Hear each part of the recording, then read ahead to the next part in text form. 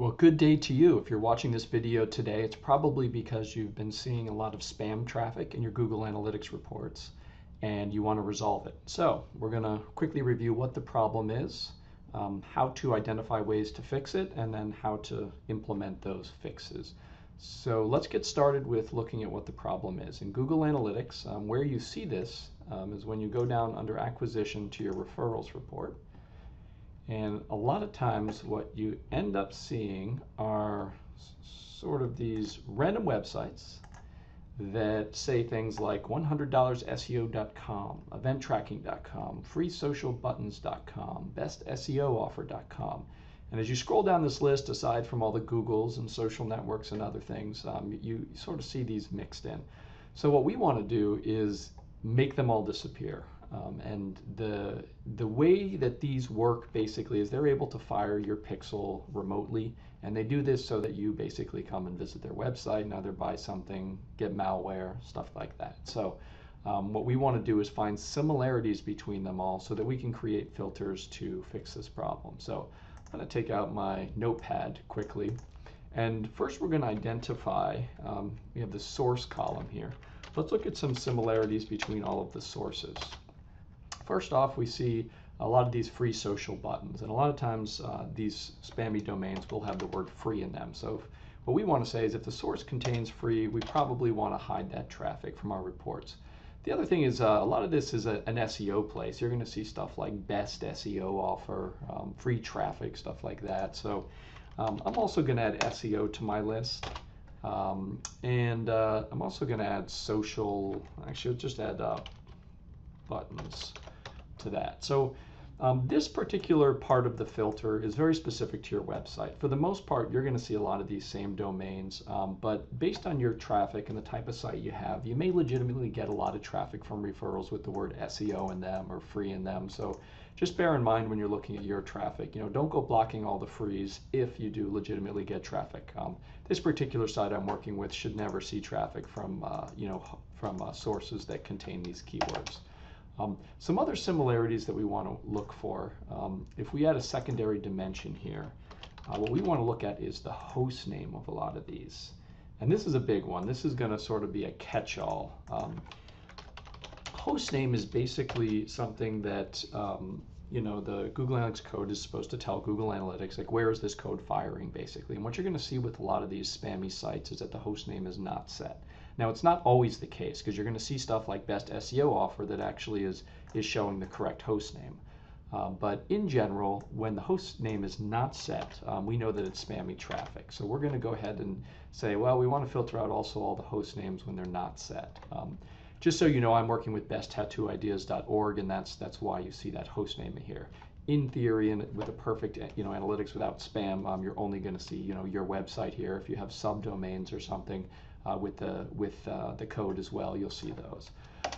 One last thing we look at is language. We notice that it's pretty common for these spammy sites to have one thing in common with the language that's set. And we'll just go ahead and pull that dimension in this report.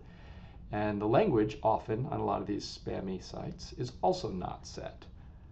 Again, it's not the case all the time. It's just a case of a lot of the time. So what we hope to do with these three different filters, source, hostname, and language, is get 99% of the traffic filtered out of there. We're never going to get it all. Over time, we can add new sources as we see different sort of patterns show up. But the way we're going to set this up using segments is going to allow us to sort of modify this over time and just show accurate traffic trends over time based on this. So how do we do it? We have two choices. We can add a segment, and we're going to have a segment that is going to implement the filters that we just described, or we could actually create another view in Google Analytics and set this filter at that view level so that as traffic comes in, Google doesn't even record the traffic. Now, we would recommend setting it up just as a segment for a couple of reasons. One, when you create a new view, you lose all your history. You have to set up your goals again. There's a lot that you lose by creating that new view. If we create a segment, we can actually segment all of the traffic and go back in time and still look at our reports and say, okay, let's apply this filter and see what traffic really has been overall. Because a lot of times what this spam traffic is doing is obviously inflating the traffic you have to your site, and it's not real traffic. It's going to lower your conversion rates. It's going to increase your bounce rates. It's going to lower the page views for visits. So it causes all sorts of problems because there's sort of all this spammy traffic that's just firing your pixel once just to get noticed. So what we want to do with this segment is basically filter it out so that we can see what the numbers are, in the real world. So if you haven't done segments before, this will be a crash course. But basically, what a segment is you say, I want to see a certain view on my traffic. Based on some filters I set. So we're going to create a new segment first, and we're going to call this segment filter spam. And really, this is a segment that going forward, we're always going to look at. We're never going to look at this all sessions again because it's not actually accurate when we're looking at the big picture. When you look at certain types of reports, they're going to be fairly accurate because they're going to ignore that fake referral traffic. But generally speaking, all sessions isn't accurate because there's so much spam today. And we're just going to go down to advanced here under this filter, and we're going to set the conditions that we just described. So that first one, if you remember, was the source. And for source, what we're going to do is say, we want to see all traffic where the source does not match a few conditions. And one is that the source does not have the word free in it. Two is that the source does not have the word SEO in it. And three is that the source does not have the word buttons in it. So that's going to basically eliminate any source that contains any of these keywords. But we're also going to add to this that host name condition that we discussed. And that's where the host name does not contain. So we're looking for does not contain, and that is going to be not set. And our last condition, if you remember, was language. Language, same thing, does not contain, not set. So let's review what this filter says quickly. This filter is saying only show me the traffic where these conditions apply. The source does not contain these keywords. And we use a function here called does not match regex. And really what this basically means is it allows us to put sort of multiple conditions in one field separated by a pipe. So if we had another keyword, we'd basically just add another pipe and put that keyword here. Just kind of a quick way to do it. We also want to filter all traffic where the host name does not contain not set and where the language does not contain not set. So we're going to save our filter. And now what we're going to look at, we know that we have our filter applied, filter spam, that's the segment we have up here. Now we're going to look at the sources of our referrals. So I'm looking at that same referral report that we looked at before, and what you're going to notice is that the sessions are way down. You're going to see things, you're going to see basically most of the spammy sites removed. You see a lot of Googles here, you see some Facebook, some Pinterest. This is what a referral report should look like. The reason I see so many Googles here is basically this is an image-based site, so there's lots of image search traffic, and that's kind of how that comes across. So if we look at a comparison real quick, and on this second segment, so we're going to pull two segments at once just to kind of show you how this affects other numbers, is that if we filter all of the spam, we see 217 sessions. But if we left the spam in there, we'd see 330. When we look at stuff like bounce rate, I mentioned how these spammy sites can increase your bounce rate. Our bounce rate is about 4 or 5% higher. This particular site actually has kind of a high bounce rate anyways. Pages per session, when we take out the spam, again goes up. So these are things that we would commonly see. So it's not just that we want to filter spam to not show those sites, it's that we want to filter spam to basically get all of our stats back in alignment. So some things you want to be careful of are that you don't apply filters. Again, these are the ones that we had chosen where the source was free, SEO, or buttons. You got to be careful not to apply filters that block real traffic. And one of the good ways to basically just double check this is to take this filter spam segment.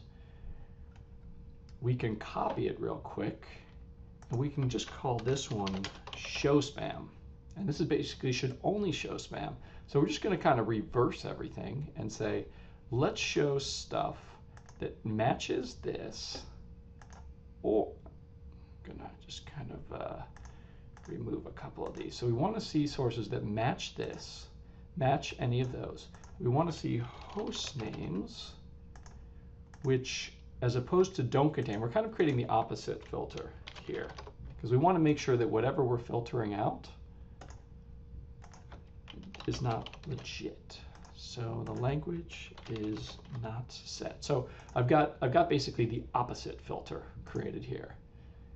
And what we're going to do once we apply this, I'm just going to remove these other segments quickly.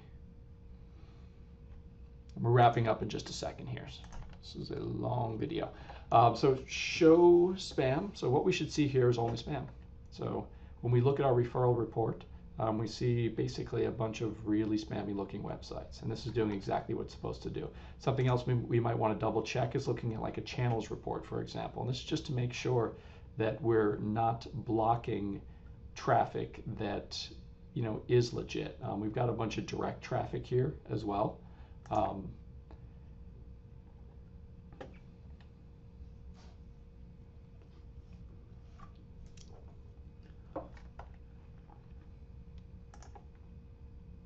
When we go to source and medium, we just want to double check that we don't see things like basically organic search or anything like that, etc. So that's basically what we're trying to do with this. So at the end of the day, what we've basically done is said, okay, we found our similarities was the first step. What is the similarities between all the spammy traffic? And we decided that if the source is any of these keywords, or the host name is not set, or the language is not set, we're pretty sure that it's spam.